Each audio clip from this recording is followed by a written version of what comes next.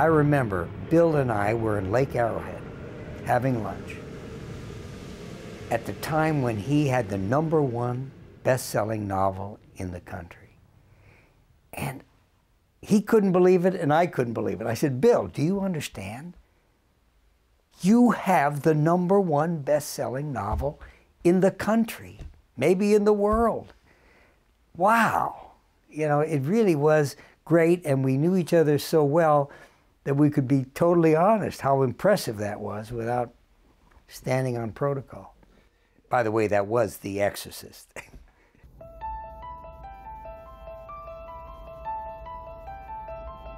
Yes, who could not have been? I thought the book was fantastic, and I thought the film was even better because you could see what you were supposed to see.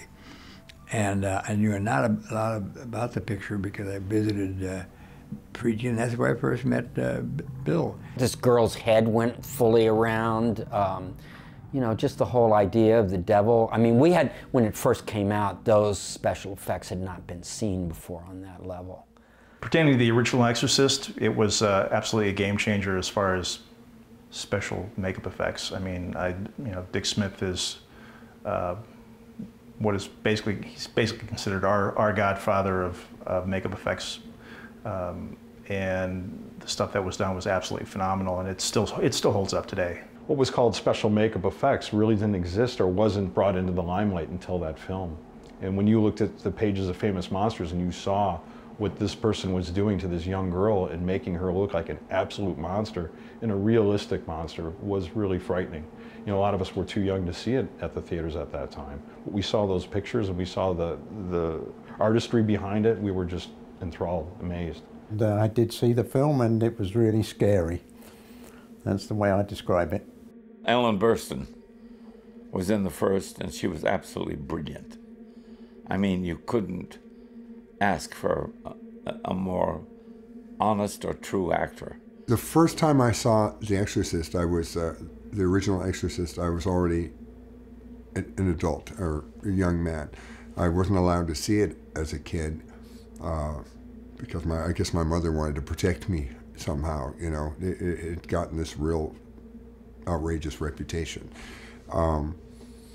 So I think in that interim time, the bar for shock had been moved, but for me it was more of like the suspense of it, and it was very gritty, and the confines of all the stuff in the bedroom is what affected me, and of course, you know, the makeup. It's scary as hell. Still is. I read the book, and I was Catholic, and I read the book when I was a kid, and we were told we were going to hell. I remember finishing the book on an afternoon after school and then hiding it under the sofa cushion so that my family wouldn't know that I had read it. Oh, God. And so A, it was terrifying because the whole world was terrified by it. B, I thought that was the end of my life. I thought I'd really done a mortal sin. And I remember reading the book better than I remember seeing the movie, which eventually I did see. I wasn't allowed to see it. I was too young to see it at the time, and my mom didn't know I'd read the book. And Friedkin, I think was the director, was an absolute, you know, genius, so to speak. He knew what he wanted, and he got what he wanted.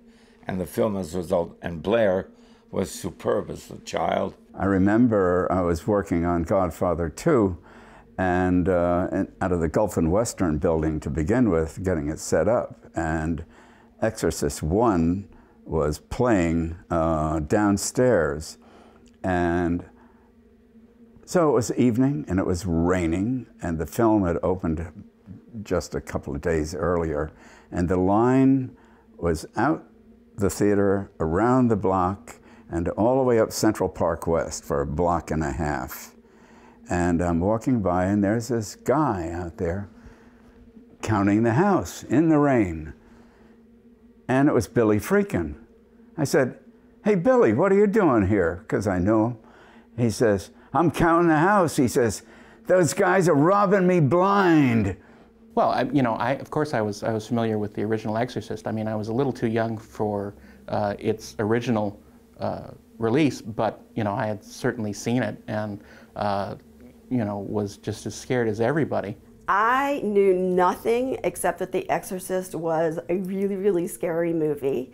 But I refused to watch it. I mean, all I'd heard how scary it was, I wasn't about to watch it. And it's funny because I would say that it's only been in the past 3 years that I finally watched it, because Bill has been giving me a hard time about it and doesn't understand why I never watched it. So I did, but it took me till my late 40s to have the guts to do it. The original Exorcist was groundbreaking. I mean, everyone knows this, and it was more, I mean, it was one of the first biggest, not just blockbuster, it was an actual phenomenon. Exorcist 2, not so much. And luckily I hadn't seen The Heretic. I've only seen it once or twice, and I was not really a big fan. It just didn't seem like an Exorcist movie, although I did like Father Merrin's backstory. When we see a younger Father Merrin, I could have seen a whole movie about that. The Exorcist 2 was unfortunate for anyone who saw it. I can't imagine what it was like to work on it. And I don't talk ill of film. It was very artistic, and it's just shocking to see how artsy they went with it. It wasn't the same, it should have been something entirely different. It shouldn't have had the Exorcist name on it whatsoever, and maybe it would have been more popular, I don't know. It was shocking to see that compared to the original Exorcist. It was the biggest piece of shit probably ever made. And and they had a great cast, and everybody was terrible, and the movie was ridiculous and boring. And I just cannot understand why they did that. I mean, why would they think to have James Earl Jones riding a big bug would be scary? Who knows what was going on? There are always other factors that are in play that are, above my pay grade.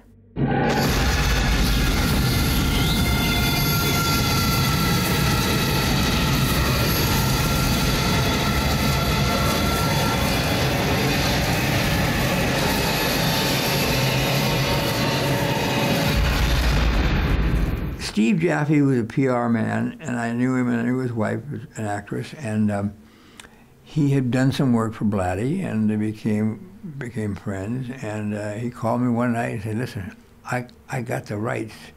Blatty had said, wanted him to help him, wanted Steve to help him, but set it up in some way.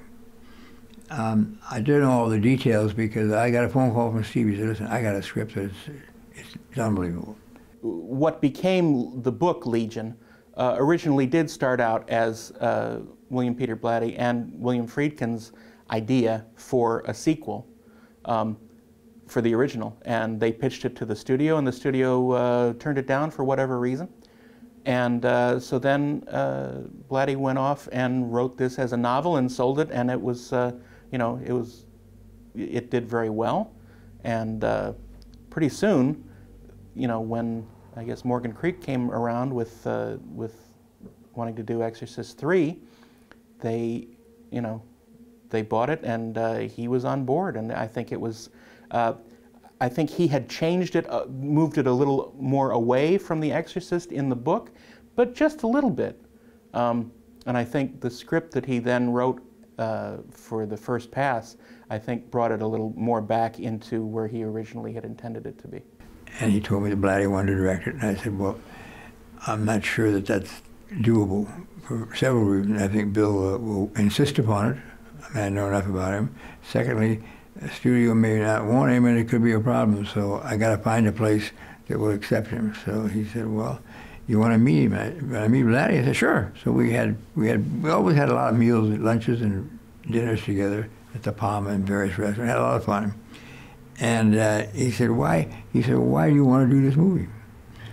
So I went into chapter and verse of why I liked it and what was good about it and what was weaknesses. And I said, if I get involved, I want to talk to you about it, Bill. And you're the writer, but maybe you'll listen to some things. And he said, I'm always open. He said, well, what do you want to do first? And I said, well, this picture, because the first one was a monster hit around the world, always regarded as probably the scariest movie ever made. And the second one was a disaster. So we got to be careful. The chance to be working with the original author of The Exorcist and to see this direction that he originally wanted to take was really exciting, and I was jazzed. I liked that script enormously, the original script for that. In any case, the film came about, and we went to shoot it, and we were in Georgetown, and then we were down in North Carolina. And I was cutting all the time, and didn't spend a lot of time with Blatty. Bill always has a certain distance and presence when you're with him. You know, you don't have that immediacy that you try and get too quickly with a director, where it's on a first-name basis, and you know you're getting down to the nit and grit. You know, he had a very mannered, set, studied style, fixed camera, very mood-orientated, kind of slow and contemplative. You know, which was probably going against the grain of where film was going at that time, but I liked it still. It didn't bother me at all. Save your servant who trusts in you, my God. Let him find in you, Lord, a fortified tower. So I told Bill that, I said, interesting enough, there's an actor that I just worked at a picture with a few years ago, was a great actor, and I'd say that would be, that's what I think we saw him. And she said, who's that? George C. Scott. I was so impressed and overwhelmed that I was going to make a movie with George C. Scott, who was a complete hero. I had seen him do Death of a Salesman when I was about this tall, and kind of absolutely set the scene for a life in the theater. And so it was the first day I had something marginal to do, stand at the nurse's station or something. So I'm on set and I'm in my thing, and they're doing a shot that I'm not in. It was a scene with George C. Scott and Ed Flanders, whom I knew from the TV. And so I was just like to Bill Blatty, can I watch? And he was like, yeah, of course you can watch. You're in the movie. Yeah, you can watch. And it was all hospital-y, and I had that red sweater on. So the camera was on George C. Scott, and we were all, you know, the script supervisor, and everybody was over here behind the camera, obviously. I sort of knelt down and I was watching the scene, and after about the third take or whatever, George C. Scott looked at Bill Blatty, and then he looked at me and he went, that one's gotta go. She's too intense. Because apparently I was just why, and he kicked me out because I was too into it. And I didn't move a muscle. You know, it wasn't like I was talking or shifting or anything. I was just watching too hard. That one's got to go. And I was like, okay, if that's how it's going to be, okay, that's how it's going to be. Spring activated. Open it, and it closes on its own. The character I played was a worker who I would assume did autopsies, because I had a huge knife to break bones and everything. I still shake at thinking of it. I mean, you know, you get chills. It's a little stiff. Very heavy. I mean, it was made of, you know, steel, and the knife was believably sharp. It was not something to play with. So we got to the scene, and I watched George C. Scott do a scene. One take, that was it. And I thought, one take? He's going to be satisfied with one take? I watched it for half a day. It was one take for every scene. There was no second takes. And I thought, you better be ready, kid. I mean, you got one shot, and you better be good. What's this? What? Sling. Just a shipping take. It was chilling, because I saw it later. And he took one take and he said, great, finished. So I left the set and thinking, my God, one set, one take, is it gonna work? Oddly enough, it did. I was totally surprised.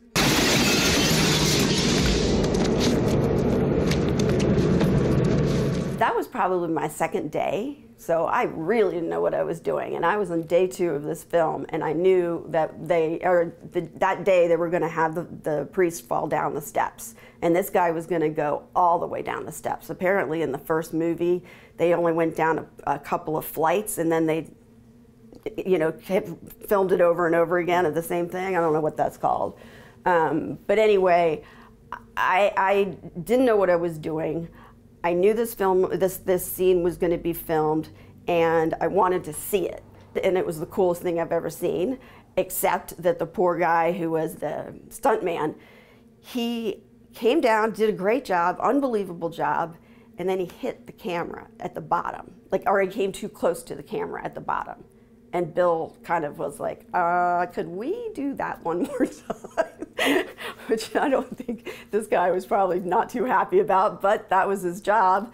And he did it again, and he did a great job. And then they put him in an ambulance to carry him off, not because he was hurt, but because I think that was part of his contract. So after you do something like that, they take you to the hospital.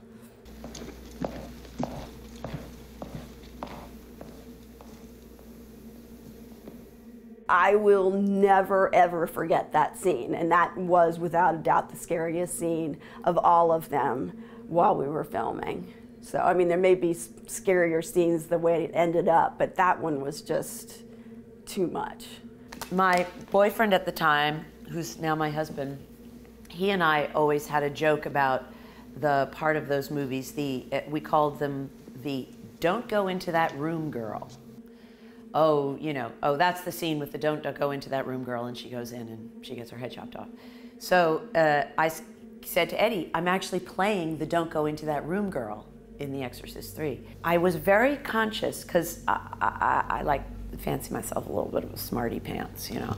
And I thought, okay, so that's too easy, right? That's the trope. Don't go into that room, you go into that room, and then you get your head cut off. And so I thought, okay, I'm gonna actually play it remembering don't go into that room, i.e. she's going to be a person at work who is smarter than all the other horror movies she's ever seen, and she's going to be like, oh right, this is that thing where, you know, you're not, but that's stupid, because horror movies are stupid.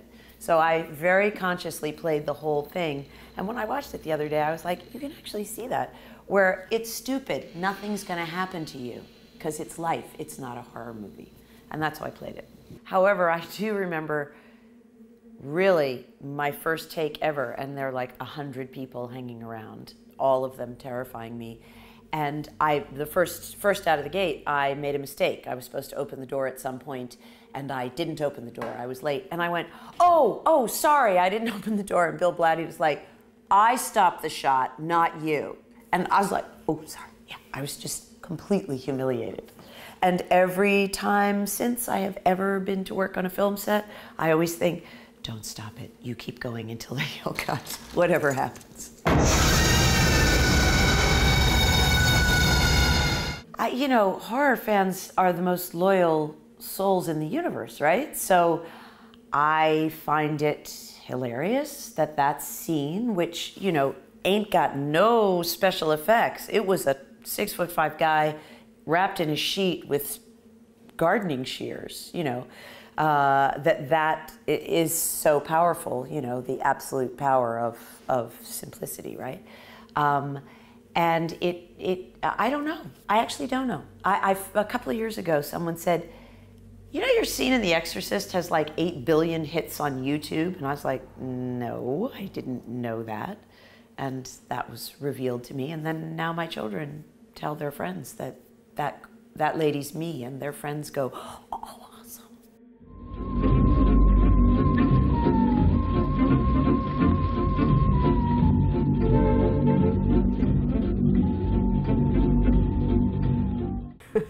You know what's sad? The thing I remember the most was I got Patrick Ewing a Coke. I was all excited that I got Patrick Ewing, the angel of death, or I don't know what they called him, but got him a Coke. That was an amazing scene. That was really, really cool. It was huge, absolutely huge, and they just did a terrific job of kind of panning along, walking along, and looking at the different people. And, you know, they're all in purgatory, I guess, and they were scary. Once again, they were scary. So, but that was a really neat scene. Earth, come in, please. Can you hear us? We are attempting to communicate. Sam Jackson was an extra in it, and he and I had actually, we'd done a play together. Yeah, we'd already done the play together. So that was hilarious to be, you know, going down to my film set, and he was my theater buddy, and he wasn't famous yet. He was my theater buddy on the show, and so I actually hung out with him, and I hung out with Patrick Ewing, because Sam Jackson could talk to anybody and is friends with everybody. So that was, I remember, because I had this whole other set of friends on the movie who were my new movie friends, and that day at lunch that Sam was in, I was having lunch with them. They're like, "Why are you over there with Patrick Ewing and that guy? Who's that guy?" And I was like, "Oh, they're my other friends. They're my theater friends." The living are deaf. We come here first. Lieutenant, how you doing, Lieutenant? I'm so sorry you were murdered, Thomas. I miss you. I miss you too. So on set, Bill had a way with words, just like he does with his books and movies. And one of the crew members started a list of what he called bladdyisms. And that's spelled with two D's, not two T's. So bladdyisms is how you pronounce it. But, you know, just one example, I think I'll go exorcise. Another one is, thus do we confound our enemies. The other one that I thought was really good, this is true bladdy. Nobody ever shows me bimbos. When will I get to cast a bimbo? Bring on the clowns, the nuns, the catatonics, but never a bimbo, which I think is classic. And then another one that I really liked of his was, there is nothing less attractive than a psychotic who pouts. I think the dead should shut up unless there's something to say.